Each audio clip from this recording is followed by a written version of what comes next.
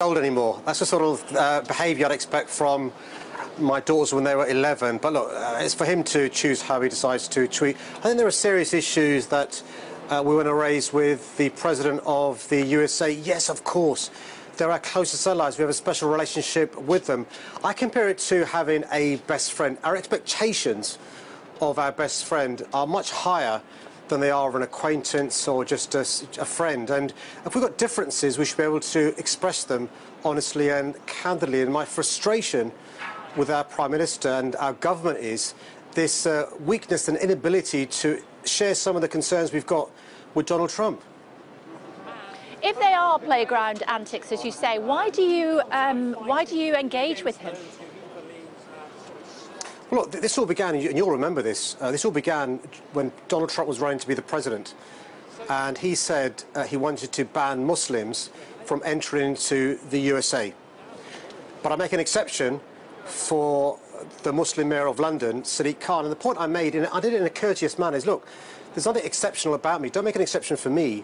I think your ban is a bad idea. There are lots of Muslims, not just in America, who love being American and are proud to be Muslims, but around the world who love America. And actually you're playing to the hands of those extremists who say Islam and the West are incompatible.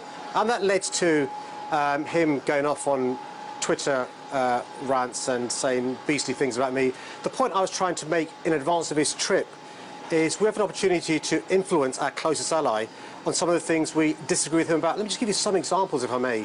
We disagree with him surely about his policy to ban Muslims from certain countries. Surely we disagree with his policy to separate children from their parents on the Mexican border. Surely we think it's wrong when he amplifies the tweets from racists in this country. And surely we should be saying, listen, you know, you do realise you're a poster boy for the far-right movement around the world, from Hungary to Italy, France to the UK. And also we should be saying, you know what, we think we face a climate emergency. We think you made a mistake walking away from the Paris Climate Change Accord. Will you think about coming back? Can we persuade you to come back? And I could go on. And my point is, Theresa May is so weak as a Prime Minister, and our government is so scared that it wouldn't say boo to a goose. And I think that's wrong. Our values aren't reflected by this Prime Minister. We should be saying that to him. But we need, or some would say that you need him to be on side, especially after Brexit. So why don't you bury the hatchet? Why are you still embarking in, you know, toing and froing with him on Twitter? And why weren't you at the state banquet last night? Well, I'm very happy to meet with Donald Trump. I've always said it's right and proper for there to be a good working relationship between our country and the USA. He should come here, not on a state visit. There shouldn't be a state banquet. There shouldn't be the rolling out of the red carpet. That's an honour bestowed on very few presidents. Only two, I think, have had that honour bestowed upon them. And I think the point I've made since he was first elected, of course, Clinton, of course, have a good relationship. Bush and Obama of late. Well, so that's three I can think of straight off the top of my head. Well, the two are Bush and Obama. Actually, Clinton didn't have a state visit, but that's a by the by. The point being is he's been president for 2 years. And yes, of course, he should be here commemorating the D-Day 75 years ago with the Canadians are here, New Zealand's here, Australia's here. Of course, we should commemorate the D-Day landings. One of the things those brave men and women fought for is for us to have religious freedoms. They fought for equality. Look, I can't be silent when there's a rolling back of women's reproductive rights in America. I can't be silent when LGBT plus rights are being rolled back in America. I can't be silent when the president of the free world is defending white supremacists, neo-Nazis and anti-Semites in Charlottesville. I just can't be silent when he amplifies the tweets of racists in this country. I mean, and I'm embarrassed that our Prime Minister isn't willing to say boo to a goose. So the thing to do is engage rather than snub. And I'm very happy to. I'm very happy to engage with. Look, I've offered to meet with Donald Trump, to take him around our wonderful city, to show him the strengths of diversity.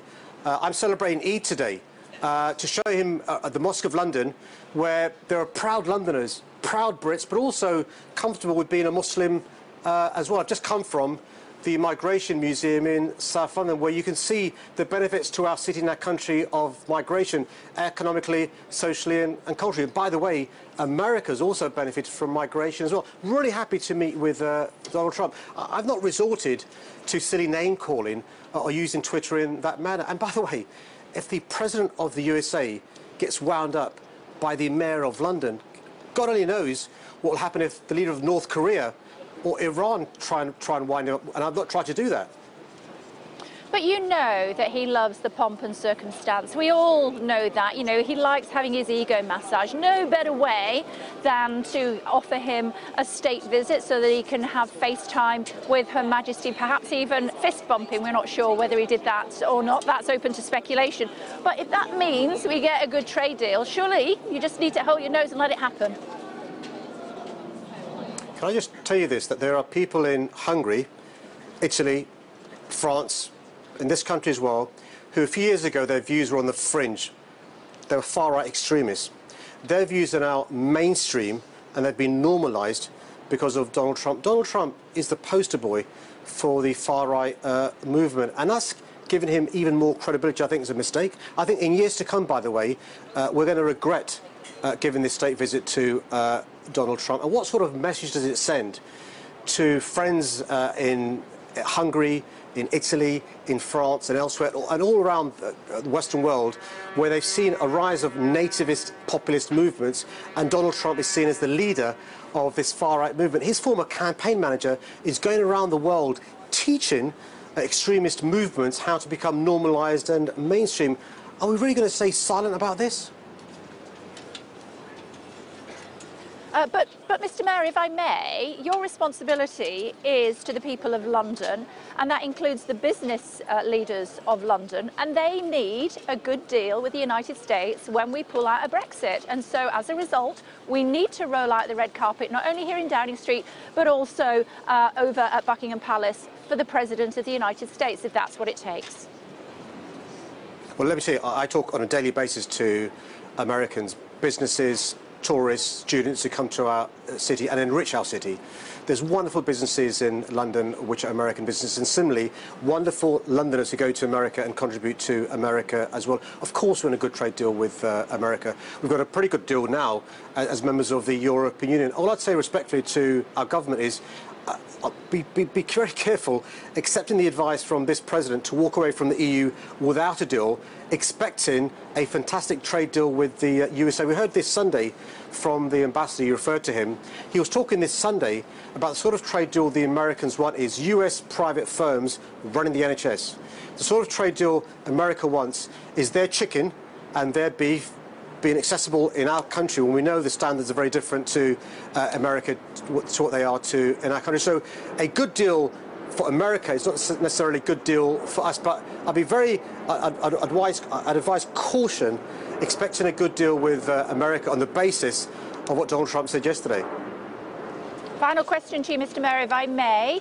You talk about Mr. Trump being petty.